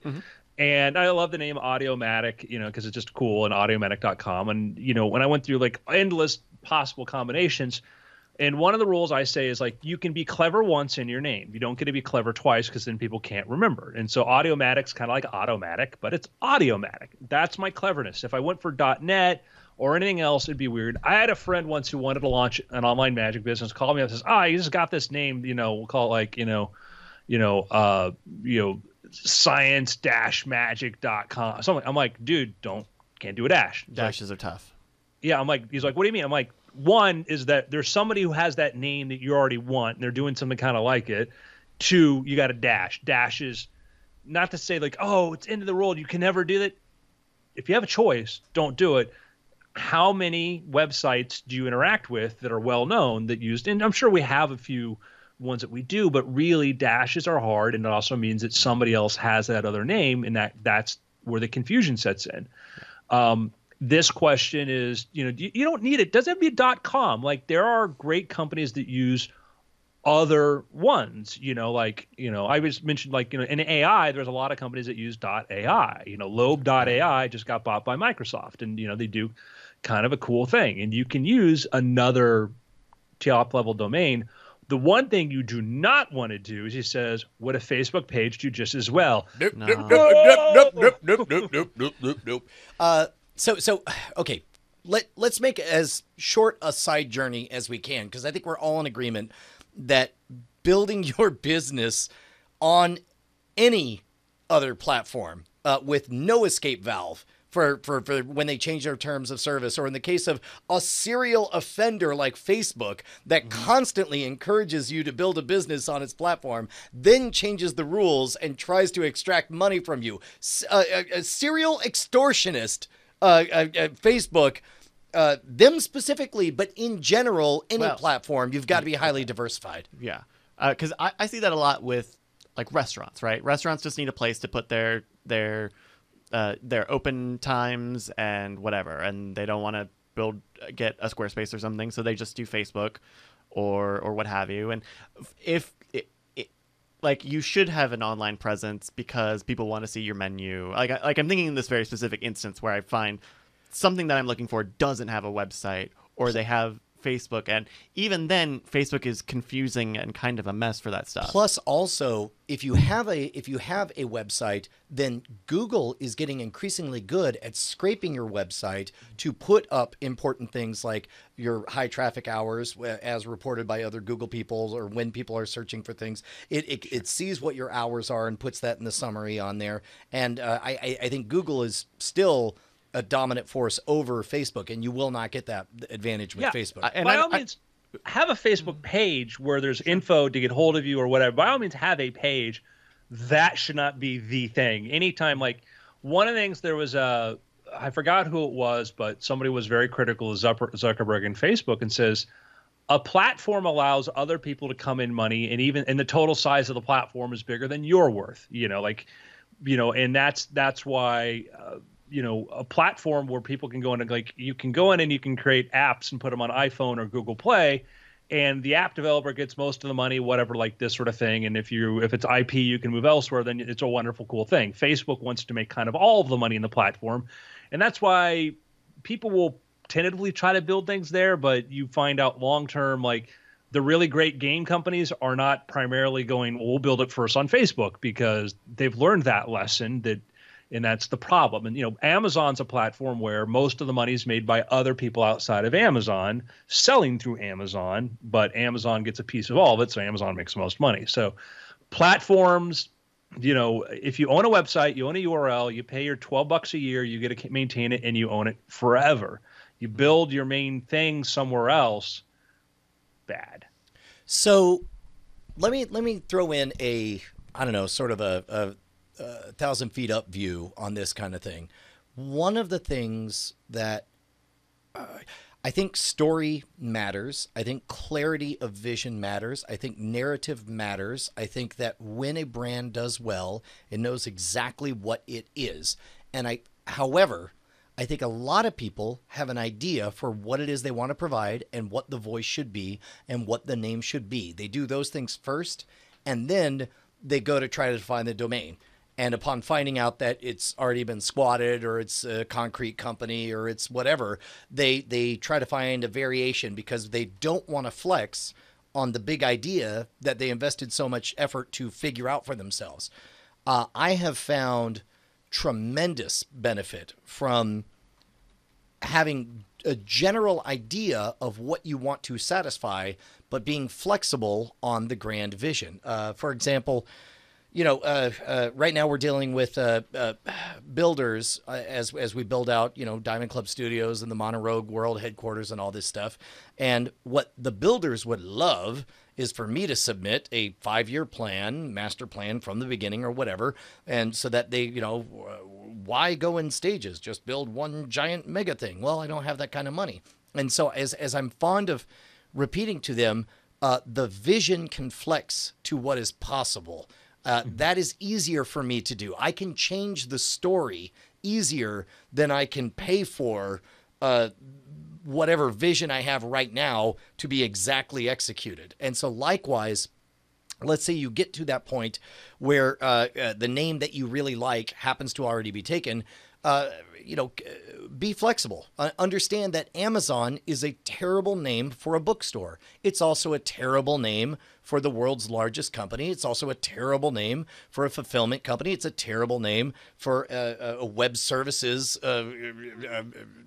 time slice offering, whatever. And yet it works fine because that happened to be the name that he could afford to buy. And it doesn't matter. People will project eventually whatever you define the thing as onto that word. Now, I would add a couple of addendums there. But I would say, like, if you went back into 1990 and I said, hey, let me name you some of the biggest companies in the world in tech. Amazon, Google, Uber, Tesla. What do they make? What's that? Fiverr. Well, they're big. Let's go big. Well, sure. But yeah, the big is like, what do they make? You would have no idea. Now, if I said Apple, you'd be like, well, they make computers. Well, how did you know that? Well, because Apple's a thing now. You'd be like, oh yeah, but even like none of those companies tell you anything about what they make. Now, I would argue, and I've heard Justin make this argument too. Like the name, people will go to people will accept the name eventually. Amazon is a great word. It's a good word. You remember Amazon. Everybody already has Amazon in their vocabulary. And then by association, we then shift from in the early Amazon, you look at the Amazon logo, had the river and all this. It had nothing to do with, but there was a reason like, oh, the largest river, we're going to be the largest, source of books, whatever. And then you just got used to, well, Amazon's easy to say. Words that are easy to say, Google's a funny word. And if you're like us and you knew what a Google was from math, you're like, oh, that's hilarious. Look what these nerds did. And it's cool because I'm a nerd and I know what they meant. Google was funny, like that age of the internet, like Yahoo and Google. But it's also smart because they misspelled it, right? They spelled it different than the actual word Google, which I think was key because then it became the word you could trademark. Exactly, and specifically the only thing you would find if you searched for it, right? Mm-hmm. Yeah, well, they could make that happen anyways because they were Google. Well, that's true. They eventually became a verb. Yeah. So there is. I don't think any name is fine. I think you need to think about names that are. It's like in comedy, certain words are funnier. You want a name that you go. If you find when I work on a project and I suggest names to people and we keep mispronouncing it. Remember what Amazon's first name was? No. Was, grasshopper. Amazon, Jeff Bezos had a different name for the company, and he realized it was a horrible name, and an argument that some names are worse than others. Booksamillion.com. What's that? Booksamillion.com. No, he thought, hey, I want it to be, because he was focused on the idea of customer service, the idea of everything, and so how cool it'd be to get whatever you want. It's like magic. So he thought, what about Cadabra? Ugh. A little bit close to cadaver, right? And everybody, his lawyer, everybody kept going, cadaver? No, Cadabra. And he's like, you listen to him talk about that, and it's funny because you're like, oh yeah, maybe that name is worse. So then he went to Amazon. I do think Abra would have been just fine. Abra, like the Swedish pop band? No. Well, like the Pokemon? Is there a Pokemon named Abra? There's a Pokemon named Abra and a Pokemon named Kadabra. Well, of the two, I think Abra would be better than Kadabra. I could see a future with Abra. Another good example of this is, do you remember the Tom Hanks directed movie, That Thing You Do? The band had a very clever name. It was pronounced The Wonders, but it was spelled O-N-E, like they're the Wonders. And about the fifth time that they got introduced as the Oneaters, they finally get told by an adult that they're now just the Wonders, W-O-N-D-E-R-S. And that's a big part of it, is how easy is it, memeability, transmission of what you're doing. Amazon is a lot easier to say, oh, do you hear from Amazon? What's it's a company. Now you know that's a company. You never forget that. Cadabra, like what? Cadabra, this, whatever. Google, once you see the word, you hear the word, oh, it's a company with a silly name, and then it becomes the thing So it should also be, take it from a guy named Brian Brushwood, have it be a thing that you never have to spell. Like whatever it is. Even if it's a made-up word, like cracks with a K and an X, don't have Jarb with J-A-R-B. Make it as short as possible, and as easy to, even if you do have to sell it. Like it took me 5 years before I started saying there is no C in Schwood. Like that is enough that people tend to get it right. Yeah. So it's like, well, how else can you spell it? Well, it's going to be S-H-W-O-O-D. The only question is whether or not you put a C in there. Yeah. Think about that. I've gone through that too, where I've had this name, but like it looks great when you see it. Like I've had, and that was working like Audiomatic was like, I had a really cool thing. If you saw it, you go, oh, that's cool. But I'm like, well, if most people are telling you go to this.com, like you have to tell people how it's spelled or how you failed. There was very recently, and this will elicit eye rolls from Bryce, deservedly so, a case where we had been bandying about names for an upcoming project that will be a heavy focus of this next year, and I realized that I had not nabbed the .com. That's right. And then you got it right. I did. And for the first time, it's the first time I paid premium prices. I paid $300 for the domain, which when we reveal it, I hope most of the listeners will think worth it. And it's great because I can't think of a way to misspell it. It's not very long. It's not long, which could be a problem. 3 syllables, ends in a .com. Sure. When you say it, you hear it. You can't mess it up. Mm-hmm. And so in that regard, I would say, consider, if it's affordable and if it's the right name, then, consider paying premium prices. But then again, I don't know, that's something I would not have done in my early days. I would rather have just come up with a different name than pay $300 for a domain. Yeah. Now you tell me. I just paid a couple grand. Oh, did you? Mm-hmm. And it's only going to get tougher to find good short.coms, Yeah. And I don't, there are things like .co. I had a .co for a while. Or I guess I still have it, but .co feels weird, especially if it's not like .co.uk or .co.nz, like a national code. Right. I don't know, man. It's not the most important thing, but whatever the name of your project is, it should be a good name in all the ways that we've just talked about. I would say if you're at the point where you're thinking of a lesser domain than .com or adding dashes or underscores or whatever, then reconsider the name. Names will feel precious to you and not to anyone else. There are a billion great names out there. And then beyond great names, there are plenty of nonsense combination of syllables that have yet to have any meaning ascribed to them. And you could be first in that territory. And you can, if you make it, worry more about, is it easy to spell and is it memorable? Don't worry too much about people associating it with your product.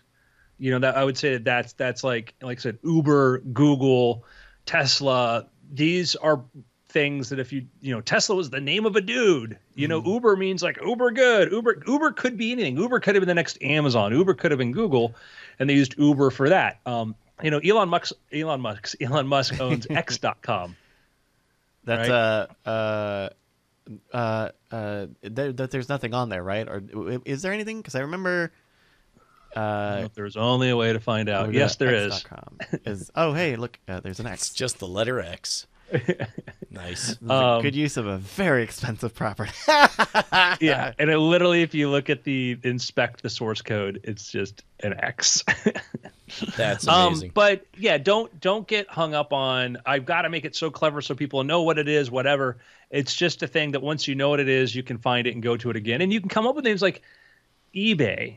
You know, eBay has nothing to do with it. Is E in it. The only thing to tell you from the time it is PayPal. Pal. We're going to add pal to the word. You know, we want a payment. We can't find a good payments company, but we'll add pal. We'll be your PayPal. Done. Yeah. PayPal's easy to say.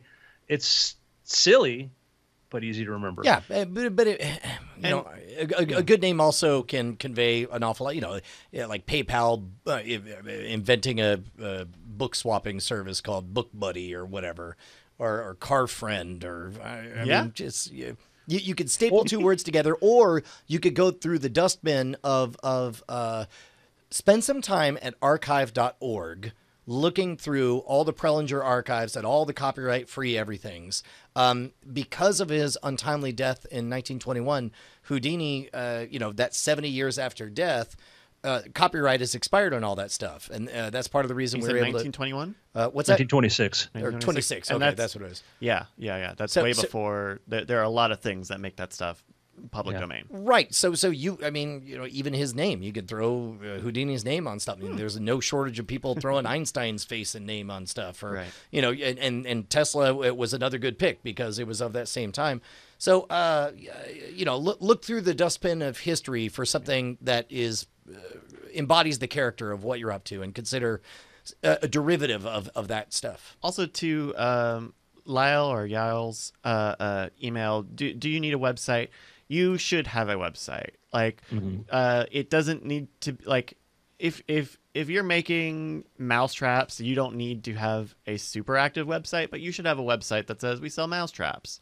You know, here's where we are. I have a personal website that I'm never going to update until something changes. And but I have a website that I can send people to so that they know about me, and I don't need to maintain it. But meanwhile, I still have that place on the internet where if people Googled for Bryce Castillo, they would probably see something like that. I recommend, at bare minimum, a website that just shows how to reach you if you want to be reached. The other thing is, I say this, and people, it's one of these things. It's like when you talk to high school kids about, hey, you should invest 10% of everything you make. Everything you make, put 10% away. And it's like, I'll start later. You tell us to a 25-year-old, I'm still paying off student loans. I'll do this later. You tell us to a 35-year-old, like, man, I wish I did this earlier in my life. And I'm going to tell you the online equivalent of that. A mailing list. Start a mailing list. Because, at some point in your life, you're going to be attached or involved with something, and you're going to go, man, I want a really easy way to get hold of a bunch of people who are interested in my stuff or what I'm doing or whatever. And it might be, your wife writes a book, and you want to tell everybody your wife wrote a book, because there's a lot of people who would love to have known this happened. It could be anything and everything. So start a mailing list, and you could do it for free. You can go to like MailChimp and other services, let you start a mailing list for free up until you get to like 500 or 1,000 people, whatever. Right. That's the point where it's really useful. A mailing list is how many times, okay, Bryce. Hey, I'm on Twitter. Hey guys, I just launched a Kickstarter. Can you guys retweet me? Sure. RT, no response, no engagement because I'm taking your name and putting it in front of people who may or may not know your name. Yeah, and I need some help launching this. I already retweeted it. What else do you want me to do? I mean, hey, because you got all this, and I get this from people too. It's like I've had one, hey, I want to write a book. Should I start building a social media following first? And it's like, I'm like, I want to invest in space research. Should I be make $1 billion first? and it's like, I'm like, well, yeah, you should. If you have time to work on the social media stuff, do that. But it's not like, I'm going to spend 6 months on this thing and now I got 100,000 followers. It doesn't work like that. And people like, I want to write a book. Like, okay, what's your email list? I don't have one. When did you start the book? 3 years ago. Did you ask me at the time what to do? Yes. What did I say? Start an email list, Well, and also an email list is something you have to work on, and you have to promote it just like you promote your own social media stuff. It's not just make it and they will come. You have to. A bank account is something you have to put money into. Yeah, right. But exactly. If you never start the bank account, don't matter. Right. I agree, Bryce. You got it. But Yeah. at the end of your email on your website or this, I went to an event last week. I don't need to mention that it was, the Reason Gala, whatever. But, talked to dozens and dozens of people, and people there are interested in my books and stuff. And if I was not promoting, so I didn't promote, but if I wanted to, I probably could have got 10 or 20 people on my email list there if I was inclined to do that at that event, but I wasn't. I go to a party, probably every party I go to, I could get 3 or 4 people that have like, oh yeah, let me know. Like, oh, I could, oh, here's an easy way to sign up. Just do this if you want to follow. If I did that and was, I have enough people asked to be on as is, but if I was a regular Joe with no social media, whatever, but was interested and did this over the course of a couple years, by the time I get to where I have a book out, I'll have more than enough people to promote or do whatever, if I'm doing a Kickstarter or this. So yeah, I mean, like the guy who invented Vine and just announced his new thing, his Vine 2.0, like Byte. He was like, oh, here are all the social media accounts that we have for it, and also our website, which is just a mailing list.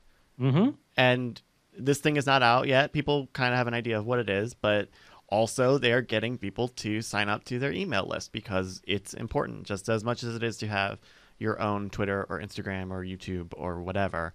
It is also another weapon and tool at your disposal.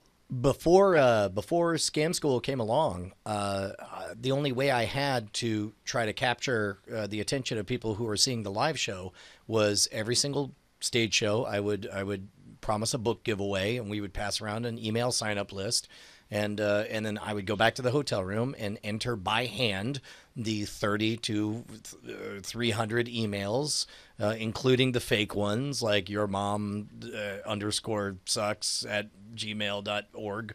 And then someone might have it. You never know. But after nearly 10 years, that 35,000 names is 35,000 names, and there's some segment of people who never would have known about Scam School or any of the other online stuff we do, but they happen to see me at a show back at that day, and they were hoping to win a free book. I mean, hell, I mentioned I had a pop tire last week, and I went out to a tire place, and when I was getting it done, they were like, they asked me for my email, and they ended up getting it, which I did not really want to give them. But but it like there's a reason that they want to take your email and your phone number. There's a reason that the grocery store wants you to use a card. That's what all of that stuff is for marketing. There are people that like I wish they did more because I want to know what they're up to, and I'm not gonna get overwhelmed by their marketing stuff. They're people I follow and I like, who I'd wish I could get, find out more about. Do it. By all means, do that. And it's a great, we live in a world where more and more people go, I want to go do a Kickstarter or whatever, to like, well, what's your email list size? I don't have one. So in what version of the future, how far off do you think, how many months away are you from being able to launch a successful Kickstarter if you have 0 people right now? Mm-hmm. Is it, and it's that weird, and a miracle occurs because everybody falls in love with the thing I'm trying to do, ignoring the fact that there are hundreds of thousands of other people doing things they hope people fall in love with. Man, I'm gonna just rant. I'm just gonna rant here. Can I rant? Go off. I get asked frequently, and you guys probably way more than me. Hey, I've launched a Kickstarter. Can you help this? It's funny, like I don't like ever really like retweet them because then everybody wants and expects me to do it. I do contribute actually anonymously to stuff because like I have fans and people go like, oh, here's my Kickstarter or whatever. I'll go take a look. And if it looks cool, I'll like, oh, cool. I'll support this. I'll do this. And then if you start doing something that's kind of cool, sometimes I will retweet when they've gone out of their way and done a really good job of making the case on Kickstarter for their thing. All too often, I get this half-assed. They put up one image. I need money for this, and I want my next year's salary to do this project. And I'm like, wait, you want $20,000 to write a book? You've never written a book before, and you think this is how I did it, And it's a little, I would say insulting, but it's sort of, but point is how much effort you put in there. If you've put in zero effort into your promotion of your Kickstarter, I have zero faith that you'll be able to execute it. So yeah, think about that. And that's sort of like online begging happens everywhere and constantly, right? It happens on Twitch, right? Like you're streaming and someone pops into your chat room and says, I'm also live. It's I'm gonna keep my tab open for you. I saw that the other day. It was like, this is okay. This is a very like obvious spam ploy. And begging is the difference. Is begging is I'm asking for something, but I'm not really going to give you anything in return. Right. That's what begging is other than the warm feeling of helping somebody else. Offering a cool thing like, hey, yeah, I've got a Kickstarter. I've got a really cool project. I busted my ass for several weeks making this great video and doing all of this with no guarantee of reward. If I know you'll go that far without being sure if you're going to get any payback from it, I'm like, oh, well, this person's probably going to deliver and do a really good job. If it's this half-assed, like, yeah, if I make the money, I'll do it. Sad. Yeah. Like, I'm looking at just the Kickstarters I've contributed to recently. This came from the Planetary Society. So you've got a shirt that says, remember, chicks stay unextinct. Yeah, so that was the big, comet that, asteroid that wiped out, the dinosaurs. So the Planetary Society does cool stuff. Like they do a lot of these smaller projects like solar sail projects, planetary defense awareness, things like this stuff. And so I frequently, because usually what happens is they're priced pretty well, usually has a pretty cool T-shirt. I'm like, yeah, I'll do this one. Yeah, I'll do this one. Maker phone. Do you see this one? No. I that sounds familiar actually. Is that the modular phone? Not that, which I think is a horrible, horrible idea. Maker phone is, got to go look up Maker phone. And so these guys did a project before, which was like the little mini arcade thing. Mm-hmm. So Maker phone is like a phone. This is a kit. This is like a DIY phone kit. Yep. Do-it-yourself phone kit. That's clever. And so it's a very basic telephone that is a cell phone. And so you get the kit and it's a, put it together sort of thing. And these are people who are into the Maker, like they built the little Maker, we're looking at the little game board thing they made. Yeah. And it's, it's some young people from like Croatia who come up with this really cool, like, hey, learn how a phone works, learn the fundamentals of this. It's really, effectively priced. And I'm like, I have no expectation of myself. I think I bought the simple one because I'm not going to sit down and make it. But I'm like, they put effort into it. They have a really good cause. Yeah, that's clever, man. And they have a fully like sort of they have a page with a lot of information here and clearly a lot of work. So yep, this is something that is more than just a proof of concept, probably. And yeah, that's really clever. And it's a good like way to do this Kickstarter. I've backed stuff on Kickstarter that I fully like. I'm like, this thing's not going to work the way they think it works, but it's like, because some 22-year-old kids out of college or engineers or designers, but their heart's in it. And I'm like, you know what? I'm going to support this because I want to give this team may go on to do other stuff. And so I'll back this because I just want to see them, Well, and partly because that backing it means you will definitely hear from them on the next project that they have because you're on their email list. Yeah, I mean, imagine. Oh my God, you know what'd be funny?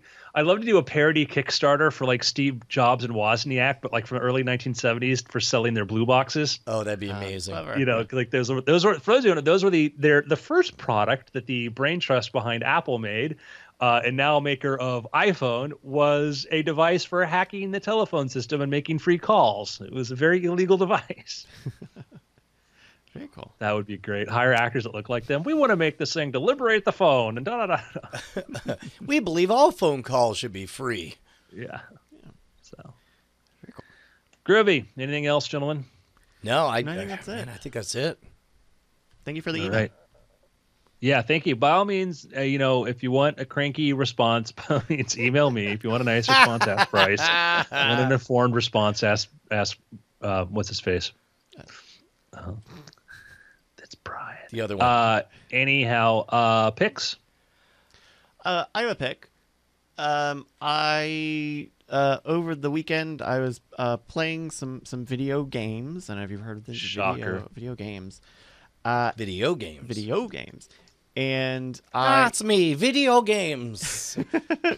I got really into this is like a sequel of sorts, but there's a programming game out that I really like called Human Resource Factory or Human Resource Machine, and it's like a coding game, and so you're learning really basic coding stuff. This is from Tomorrow Corporation. They made World of Goo, and I didn't know. Of course, and now I see it in the art style. Of course. yeah. And so they've got a follow up called 7 Billion Humans. Human resources. That's what it was. Human Resource Machine. Yeah. And so this follow up 7 Billion Humans is also a coding game, but it is you have multiple people that you're controlling with this code, and so they've also expanded sort of the coding language that you use from like very in depth if then else stuff and counting and directional stuff. It's really good. And I think if you are interested in coding, or I think if you are like a child, this is really good. Especially Human Resource Machine is a really nice intro to coding and how coding works. I mean, you play it and you don't necessarily know how to build a calculator afterwards, but you realize how difficult it is to do like math calculations, to use code to divide numbers or to sort a list of things. When you write out the code to do it is incredible, because it's way more difficult than just the button in Microsoft Word, you know? Like So. division, you keep adding. I mean, it's like, yeah, how you have to build up the bigger functions through smaller ones is. Yeah. It's I'm familiar that I haven't played, but I love things like that help you understand the basics of like logic and what you do. And I advise anybody, if you're interested in coding, just play around, learn something simple or whatever. And it's a different way of seeing things. And these are cheap these are cheap games too. Like 7 Billion Humans came out a few months ago. It's $15. It's on the PC. It's on the Switch now, and so it's really good for the touch screen. It's probably on iOS. It works really well with the touch screen, by the way. So that's my pick. Brian. My goodness. Has anybody seen this last week's episode of Always Sunny in Philadelphia? No. I saw someone had clipped out the moment that I at least or part of the episode, and I only watched a few seconds of it because I realized it was a big thing, and I don't want to just see that. I'd like to get the whole lead into it, but I hear it's very good. It's a remarkable episode, and I don't think you need to watch all the episodes. You know, it's one of those like all you need to know is It's not a serialized spoiler show. alert. It's characters change over time. All you need to know is Mac has come to understand that he's gay, and he's processing what that means. And the episode is ostensibly about the rest of the gang trying to cash in at the Pride Parade, but instead it becomes a wonderful, surprisingly poignant introspective journey for Mac. It's a wonderful, wonderful episode. The most recent one called Mac Finds His Pride. Yeah, this is episode 10 from season 13. So you know what's funny is I've just started the series, so I'm up to like the first season with Danny DeVito there, and like, oh, have you seen this new episode of all this stuff? I was like, let me guess, are we gonna find out that Mac's gay? Yeah. I mean, there's certainly allusions to it. Yeah, they ran a very long setup for that. But I didn't I'm like, I didn't want to be an a-hole and be like, oh, is this gonna be?